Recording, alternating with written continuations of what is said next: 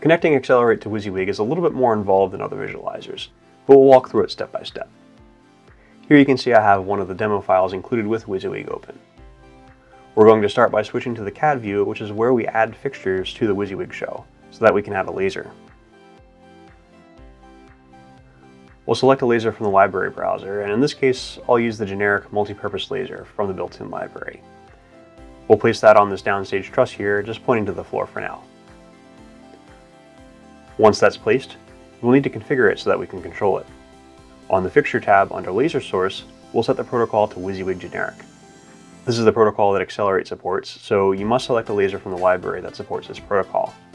We'll leave the input at 1 so that it will receive the first laser feed from XLERATE.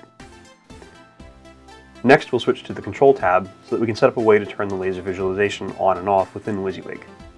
This is just an on-off DMX channel received by WYSIWYG and is separate from the DMX data used by XLERATE. You could map this to an existing universe and channel, and in fact you could use the same channel as your master intensity channel for the laser, and that would work pretty well. But since this is only needed by WYSIWYG, I'll set up a dedicated universe here which we'll control separately. Now that the fixture is fully configured, we'll switch back to the live view. We need some way to control the laser on-off universe we just added, so we'll go to the Device Manager and add a Cast mini console. This is a simple software DMX console included with WYSIWYG that runs as a separate application.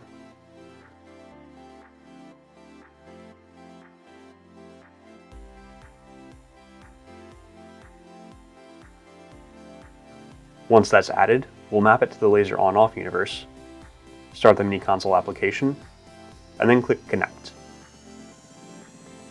You'll see that now we have a cone in the wireframe view showing that the laser visualization is active. If I bring the mini console over, you can see that turning this first channel on and off turns that wireframe cone on and off. We can just leave that channel on for now and leave the mini console in the background. The last thing we need to do is enable WYSIWYG output in XLERATE. Under Setup, Network, we'll enable WYSIWYG on the appropriate network adapter.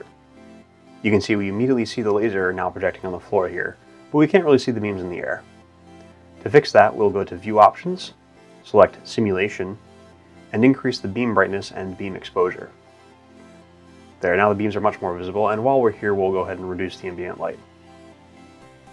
Once that's all done, we can go back to the CAD view and add more lasers, or we can just go back to our console and start programming.